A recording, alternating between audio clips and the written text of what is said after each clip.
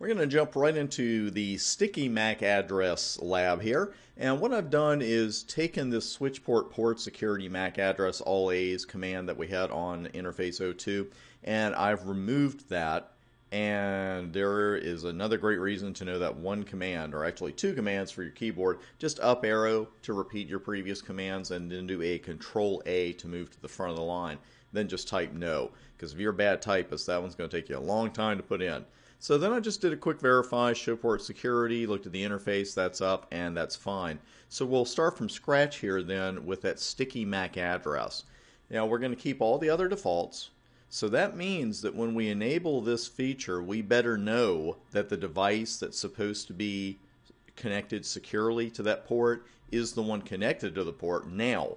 Because when you enable sticky MAC address learning, what happens is that the very next MAC address that that port learns about, that's going to be the secure address. So if you configure it, say, for two addresses and you have sticky enabled, then the next two MAC addresses that the port learns about would be secure. So it's a good command in certain circumstances. You just got to be a little careful with it. So let's just jump right in here and take a look at that command. And again, you want to watch this on the exam, or any practice exam. Great multiple choice questions. You could see that switchport port security MAC address command in the config, just as we did in the last video. But if you don't have switchport port security by itself, you don't have anything. We've seen that because the feature is disabled. So now we will add the sticky feature, and it's configure dynamic secure addresses as sticky.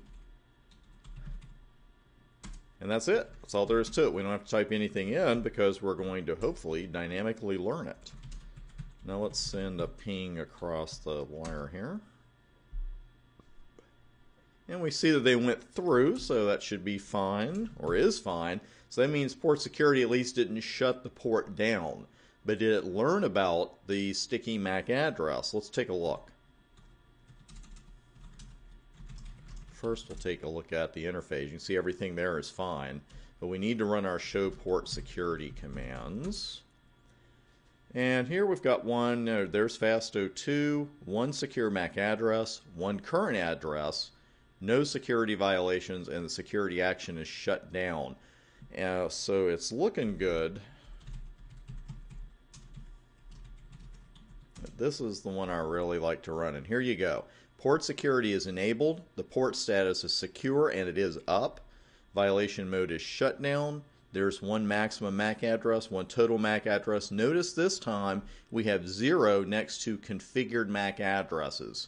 A better way to put that would probably be static MAC addresses, but there's nothing wrong with having a 0 here as long as you have sticky learning enabled. And there's the address that it learned from the last packets that came through, and that's it. So the port is secure, everything is just fine. One word here, we've been talking a couple times about you can't just look at part of the output of a command, you have to look at the whole thing. Just be careful when you look at show port security, because it's easy to look at this and say, oh man, the port's shut down.